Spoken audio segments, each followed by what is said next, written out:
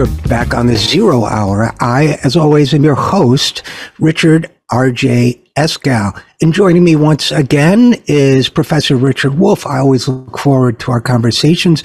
Richard Wolff, as you probably know, is an economist and an economic historian. He is a professor emeritus at the University of Massachusetts. He is a visiting professor at New York University. He is the host of Economic Update on Free Speech TV and the author of a number of books, the latest of which is The Sickness is the System. So without any further ado, Richard Wolff, welcome back to the program. Thank you, RJ. I'm very glad, as always, to be here. And we're very glad, as always, to have you. Richard Wolff, I've been thinking a lot lately about those things that are not quantified in that field we call economics, because it seems to me as we make more and more policy decisions based on the economics of option A versus option B, the economics of policy A versus policy B. We just had the head of the Congressional Budget Office, for example, talk about, go before Congress to explain what this or that policy will do to the economy, as is so often done on Capitol Hill. But, we never have, and this may sound saccharine, but I mean it in all seriousness, we never talk about the economics of a beautiful sunset or seeing the planets in the night sky on a summer evening, or dipping a child's toes into, the clear water of a running stream, or any of the other things that don't get measured in our so-called economic science. And yet we make so many policy decisions that affect all of these things, whether it's Elon Musk's ambition to put thousands of satellites in the sky, obscuring the night stars, whether it's the pollution that alters sunsets, whether it is the pollution of our streams and rivers, and even human time itself, the way it's being eroded by the increasing levels of shadow work we have to do to, file an insurance claim, or the million other things we need to do. So I know this is an extremely broad topic, but I just wanted to start by saying, I'm sure somebody will accuse me of being, a kind of wild-eyed hippie here for even bringing it up, but shouldn't we be able to make decisions based not only on the input-out system of economics, but on the quality of life for ourselves and other living things? Well, let me first assure you, as a professional economist, that this is a crucially important matter.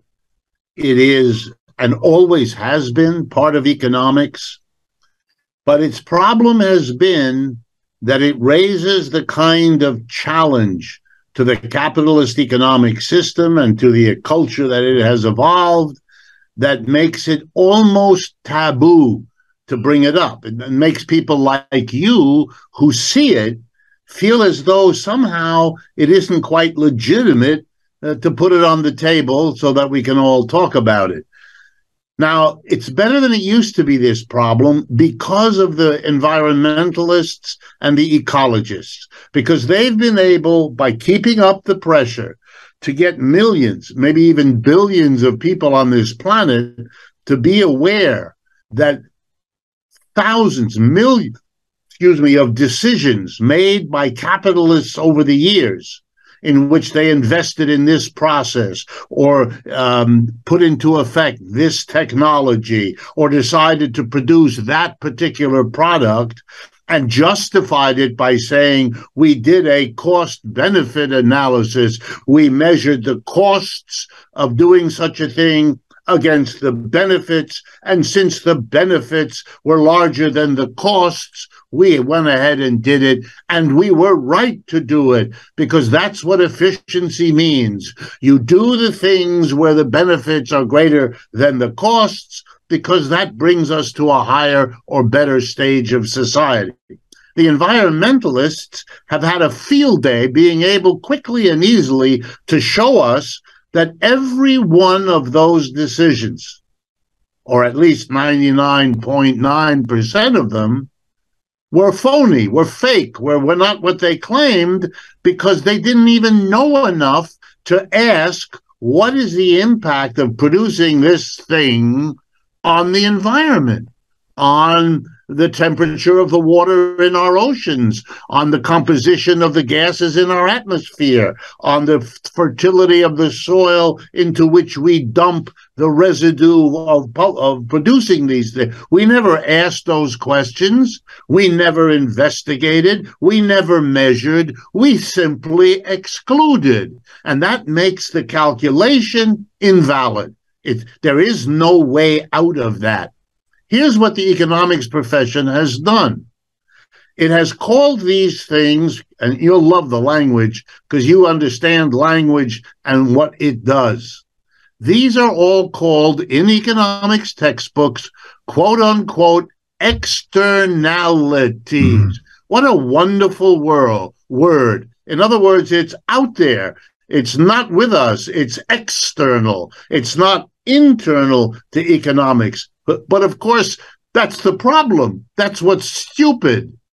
If I can show you, which I easily can, that adding a technology to a dry cleaning factory that enables them to process 20% more garments through the dry cleaning process, but emits into the air pollution that will kill thousands of children within a 5-mile radius, I don't think we'd have much trouble saying, that's a process, a technological process that we don't consider an advance. We don't consider its gains, 20% more garments cleaned, greater than the cost, which is X thousand children dead or wounded or given asthma or whatever it is. So there it's easy. Well, I can give you millions of those. Let me give you a couple that will, I think, talk to just the point you bring up. An employer decides whether or not to fire Mary. Mary has been working for the employer for 10 years. She's been really working well, but she's getting on in her age, and her fingers are not quite as nimble as they once were. All right, so he invites a technical guy, maybe a person like me, a time and motion measuring man, who comes in and says, yes, Mary's productivity here at the job is down about 10% because of her finger agility. On the other hand, she brings X years of experience. That's very hard to quantify, but she kind of knows this business. She knows the mistakes we've made in the past. She's not going to make them again. She knows what works, what doesn't. She has relationships with people in other businesses that we do business with, on and on. And we don't measure that part of her productivity because it's external to what's agitating the employer, which is, am I getting from Mary as much as I'm paying Mary? Or better yet, am I getting more from Mary than it costs me to have her here? But I want to add one that I think we're heading toward. If you fire Mary, what is the cost? Well, the employer answers, the cost is I got to go find someone else to do whatever it is Mary had been hired to do. And so I'll have to pay somebody, $40 an hour or whatever it is. That's the cost. Oh, no, it isn't. Here are the other costs you're not even thinking about, you jackass, because that's really what this is. Mary is going to be fired. Mary is now 59 years old. Mary is worried about getting old. Mary's worried about being a burden on her children. You're going to agitate Mary's anxieties. You're going to make her life worse. You're going to give her all kinds of problems, and her family as well. And she's the emotional center of the family. That's really going to upset her grandchildren, her nieces, her nephew. Some of them are going to have to go see shrinks to try to help them work through the depression. Mary, what's about that? Those are all costs. you employer. What do you think? They're not there because you don't count them? You think they're not there and real in this society? A depressed Mary and a distraught family will impact the shopping they do, the friends they have, the boyfriends, the girlfriends, the marriages, the educations, all of them. And unless you can show me, which you never can, that you have acknowledged all of them, identified all of them, measured in some sense, if that's even possible, that unless you've done all of that, don't tell me what you did is efficient. What you can tell me is it's profitable for you. You can get someone who doesn't have difficult fingers like Mary, pay them out what you paid Mary, and you'll be a little bit better off.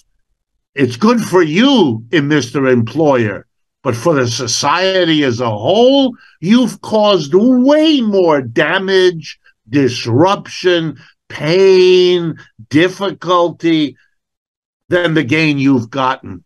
You have really cost the community awfully. And if there was a justice in the world, and if we could sit down and talk about all the consequences of your firing Mary, we would not have capitalism. We would not allow an employer to be in the position to aggrandize himself marginally at the cost of wholesale suffering.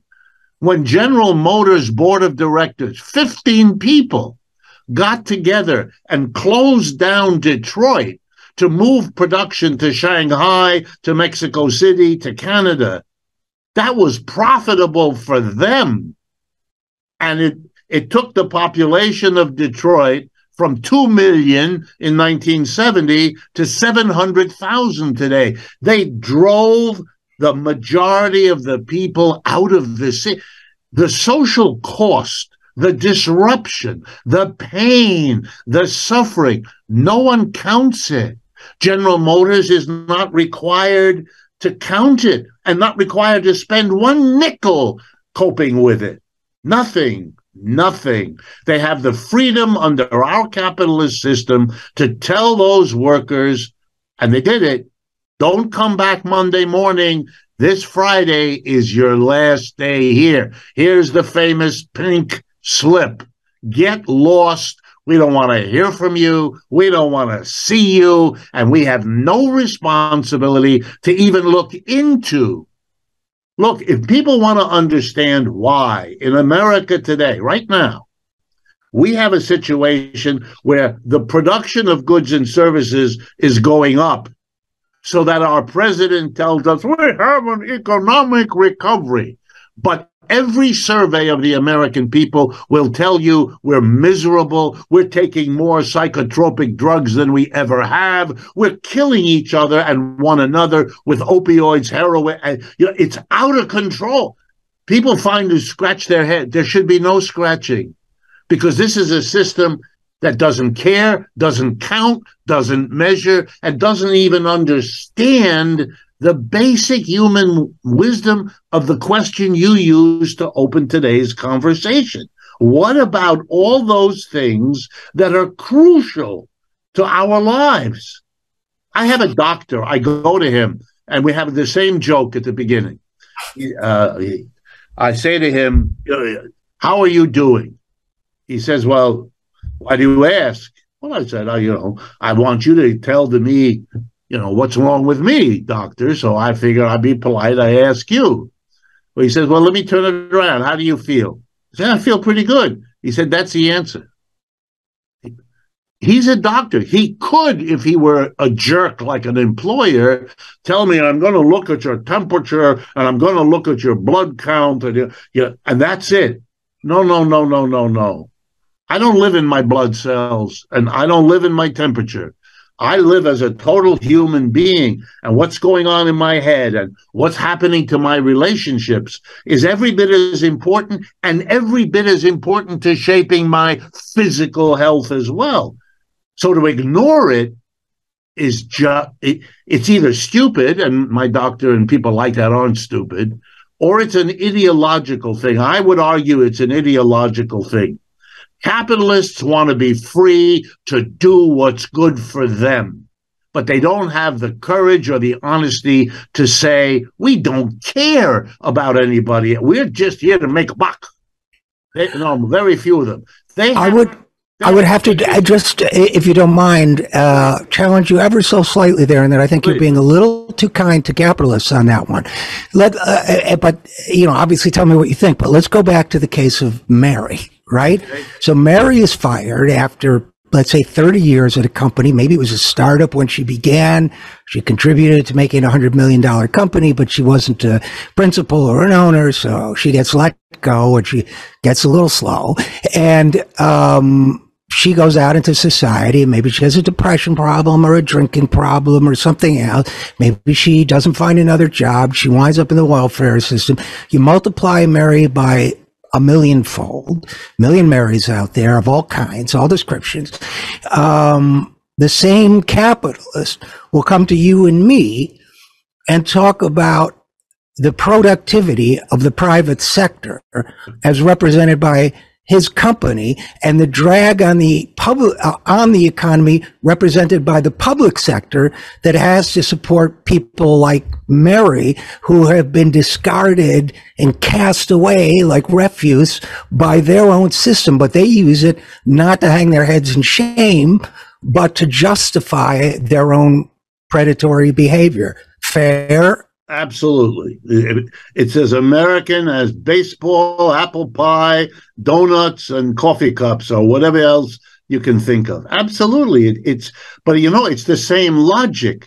If I don't have to count it, it doesn't exist. It's like for me, it's like the little toddler who goes out for a walk with her parents, and they encounter a frightening dog who's barking.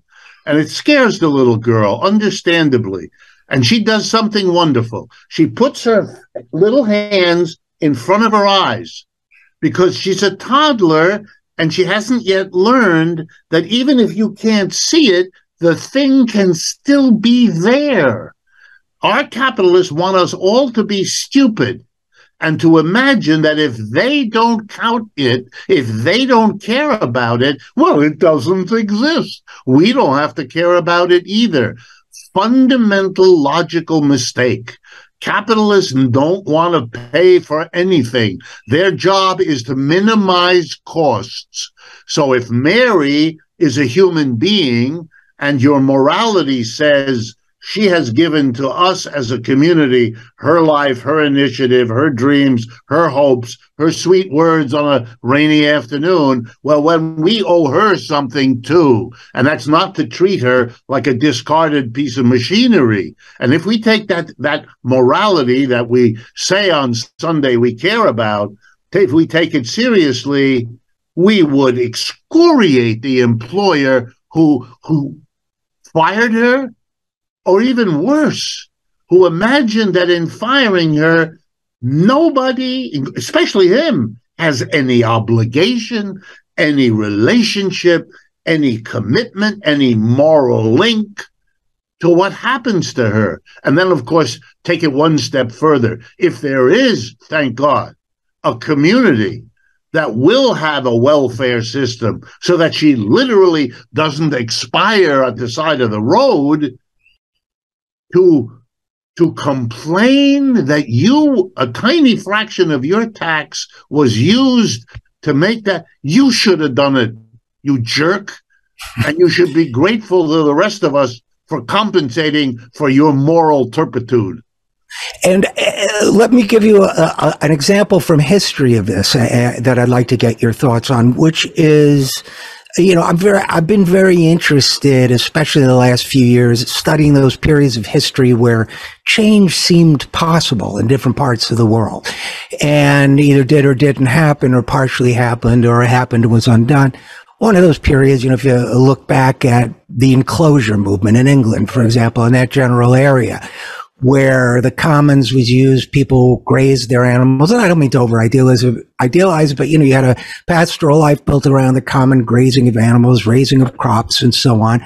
People had a nice way of life. I read some historians about that. Some Marxist historians were actually the best on it. Christopher Hill and Hobsbawm and some of the others. And then I read a critique of them, which said, that this was all wrong, because when the enclosure movement came in and these lands were seized from common ownership, productivity per hectare or however it's pronounced increased by 2.2 times. And for a moment, I was like, oh my God, I was wrong. My whole thinking about this was wrong. It's much more productive to have a centralized top down. And then a part of me said, well, but so what? We're not factoring in all those people who lost their way of life and then eventually got fed into, Moloch, the great machine of the Industrial Revolution. They had to go to London or Birmingham or Manchester and get their, limbs crushed in these huge machines. And, you had the critic Bayard Ruskin saying, John Ruskin saying, you can make a creature of the man, you can make a man of the creature or a machine of him, but you cannot do both. You have that whole dehumanization process. Where does that fit into the productivity increasing 2.2 times per hectare? And why, how does one take the discipline of economics where that is oh, you just won the argument, buddy, no, that's not the whole picture. You're not seeing life in its full dimensionality. Well, let me give you the answer, because it's a part of what I teach as an economist. Trying to be a critic of the ideological far-fetchedness of mainstream economics. Here's the reality, and we can use the example of the enclosures. There are two waves of enclosures across England. The common land that everybody had shared was snatched and made the private property of a very small number of people who became owners of the land and who became, and here's what's crucial, very, very wealthy. Why did they become wealthy? Wealthy enough to dominate British society for centuries, the landlord class. Why did they become so wealthy? Well, they had taken the land away from the mass of people who became impoverished urban dwellers, literally driven off the land. Section 8 of Volume 1 of Marx's Capital explains it and describes it in a master of literary composition that last Section 8 is, if you ever want to see it, as well as the historians you mentioned and many others. They deprived those people of their animals, of their land, of their family, of their accumulated pots and pans and houses and everything else, drove them penniless into the city, where they became the proletariat, which you can read about if you pick up any Charles Dickens novel in the city. So it was a wealth transformation operation. That's why the landlords did it. That's why they enclosed the land. They didn't enclose it because it was more productive. The reason modern economists focus on productivity is they're desperately trying to come up with something they can say about this awful social crime that killed huge numbers of people and disrupted the lives of millions. And you know what they came up with? Oh, wait a minute. Let's look at the amount of corn per acre that came out. Whoa, see? You know what this is like? This is like watching a beggar at the side of the street, and you're coming out of a very expensive restaurant where you've just spent more money on the evening meal than that beggar will see that year. And the man with you, who said ugly things about beggars and how he wished Mayor Giuliani would be here and get rid of them again, as he says it with disdain written on his face, he throws the beggar 2 nickels that were in his pocket. And you look at the situation and you get home to your home and your wife asks you, what happened to you today? And you say to her, I saw a remarkable thing. A wealthy man helped a beggar. Whoa, whoa, what? That's what you, so the Marxists were wanting to talk about enclosures to get clear that the wealth amassed by ripping off the poor in the rural areas is the capitalist nest egg that starts the capitalist revolution in the cities. That's what Marx was writing about, Christopher Hill, Eric Hobsbawm, all of them. And they documented it, and there it stands, and it hasn't been overturned. What you do have is a nice collection of well-behaved, docile history rewriters whose job it is to clean off the horrors of capitalism, to deny them, to prevent them. If they're there, make them smaller. They therefore think they're refuting Marxism because the productivity went up. You've got to be kidding. There are 100 ways to make the productivity go up. They happen to choose the one that allowed them to become very, very wealthy and plunged millions of people into abject poverty. There are brilliant British novels that go through what it meant for a rural family that had access to common land to be shoved into Liverpool or Leeds or London or any of them, and to live then the life chronicled by Dickens in the middle of the 19th century. They didn't want it. They didn't need it. It killed them in huge numbers. It made them sick in huge numbers. And again, to go back to the earlier point, if we ever, following the Marxists, really sat down to measure, well, we could see that millions were hurt and a very, very small fraction of them were helped. In the formal economics, here's how I do it. I say, okay, let's take a look at the rising productivity. It rose. Now let's take a look at the distribution of income.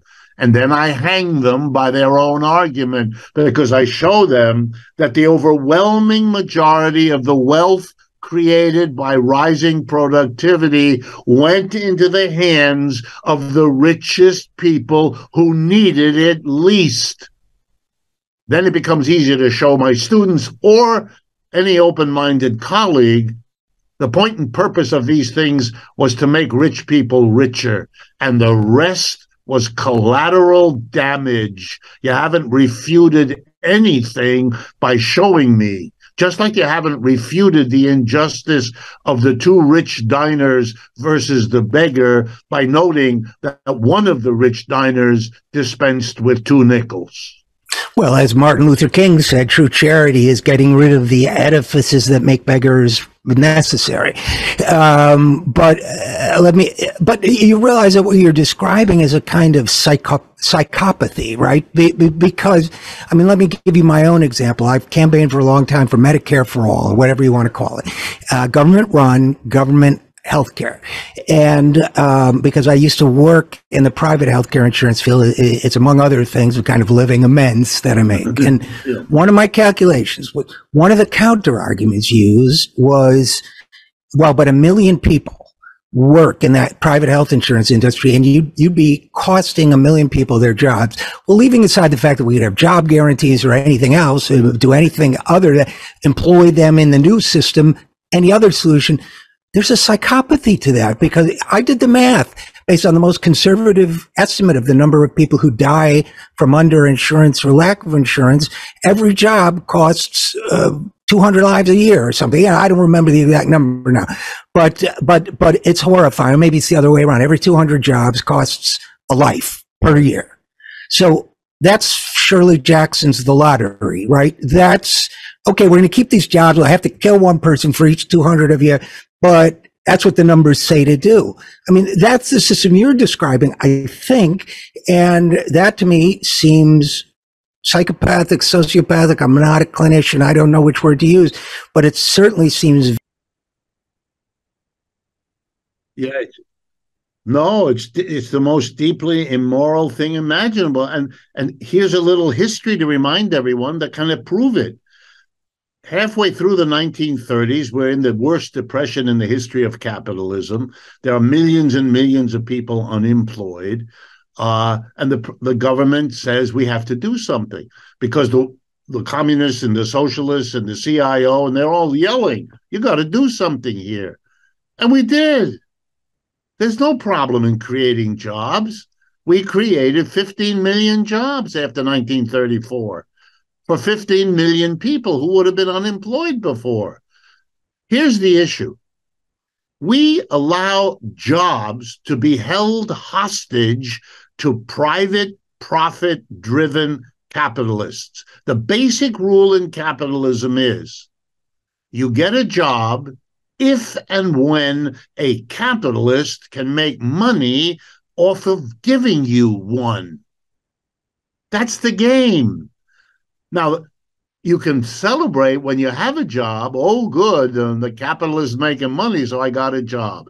But if you're going to give him credit for, quote unquote, giving you the job he uses to rip you off, well, then you got to give him blame when he doesn't. During the second half of the 1930s, no American, other than a few right-wing crazy capitalists, no American believed it was good or necessary or moral or anything else to have millions and millions of people without work. No one did. And they weren't willing to wait until a capitalist or a group of them saw enough profit in it to give you a job. So the government was called in, and the government gave 15 million people a job, gave them the income, gave them the self-esteem that goes with all of that, and used those people to build our national parks that we visit as a nation every summer ever since, that are considered treasures, which they are. They built the first ecological reclamation projects. The AAA, the WPA gave a level of culture to the American hinterland that has never seen again since. We did wonderful things and provided people with jobs. If the only thing you can say to defend awful behavior is that, well, there are people with jobs, I can give you alternative jobs, which will be so much better because not only will the person have a job, but they'll actually do something useful for the community that gives them the job. Capitalism, and I say this now with a confidence I've never had before, American capitalism is exposed. It is not working for the vast majority of the people in this country. And the old arguments that would make people look the other way or go along, they're not working. It's because this country and its empire have peaked. We are on the downside, like the British for the last century, and it's very hard. And I know everyone's tempted to denial. There we are, and we watch as the People's Republic of China rises up. And unless we have a very new and different way of thinking in the world, they're going to be the next empire, as sure as the United States was the next one after the British. That's the reality. 15 million jobs in 1936. The country's what, 2.5, 3 times greater now? Yes. So that's could be like 50 million jobs now, 45 million. Pick your number. But if we can do something on that scale in 1936, surely we can do it today, right? Absolutely. And by the way, the timeliness of the example you bring up is true today. The basic liberal defense of all of that money that is spent on the military in our country, now approaching $1 trillion admitted dollars per fiscal year, liberals, they know the horror of it all. They know the corruption. They know that the military can't account in a normal audit for most of what it does. But their defense is gee, there's an awful lot of people working in the defense or the defense-related industries. I speak to, and I won't mention names, although you can guess. I speak to senators and congressmen, and who I know agree that the defense budget is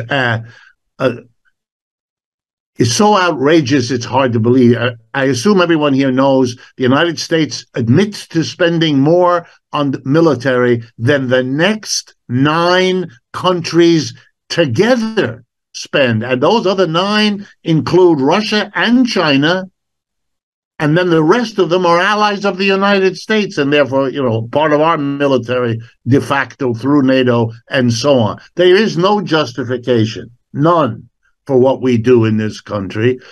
But I will tell you of countless people who vote annually for that defense budget and will tell you and say publicly, I'm protecting the jobs of the people in my state or in my congressional district who work for this company, that company, whatever it is, who sells to the Defense Department, blah, blah, blah. It has become a kind of mantra. And these are the same people who will go to church on Sunday and listen to their minister approvingly, explaining to them that morality means that you have to act in concert with what is right. If the Bible says thou shalt not kill, there have to be some consequences to that statement about, the commandments you're supposed to live under, et cetera, et cetera, et cetera. And we can't. And it's the same self-delusional nonsense that we began with today, RJ, that we don't count what it means that people who have been rendered sick by some technology are not able to enjoy that morning the way you described it, that impeccable sunset, that the ability to talk to your grandchild about what it means to look at the moon and all the magic and the mystery that comes with it. To not count that's not an achievement. That's a flaw. That's a failure. The least you can do is face up to it. We don't know how to translate that moment with your grandchild into dollars and cents on a spreadsheet. But that's like saying, no matter how hard I train, I can't leap over the Empire State Building. We've gotten over that. We all understand that no amount of training, no amount of running 100 laps is going to get us to jump over the Empire State Building, and still we sleep at night. Well, what's the problem? We can't quantify in dollars and cents an orgasm, right? Or an epiphany, or the greatest meal you ever had, or the most fantastic song anyone ever sang. You can't do that. And that's not a mistake. And it is never the grounds for pretending it's not there or that it doesn't matter. Modern capitalist economics has to do that, because if you honestly put down what the costs in all their different forms and benefits of capitalism are, you'd come up with a very different calculation than the one that capitalists feel comfortable endlessly repeating. On that note, we will conclude. Thank you so much for a stimulating conversation. A sane society, like a sane person, should be able to appreciate a beautiful day as well as it can count the nickels in its pocket. And on that, as always, thank you so much. My guest has been Richard Wolff, economist, economic historian, host of Economic Update. Thank you so much for your thoughts. And as always, thank you for coming on the program. My pleasure, RJ. These are wonderful conversations. If ever my intensity gets to be too much, just calm me down. I'll be glad to back off. Oh, I can handle you. Don't worry. Very good. Take care. Bye-bye.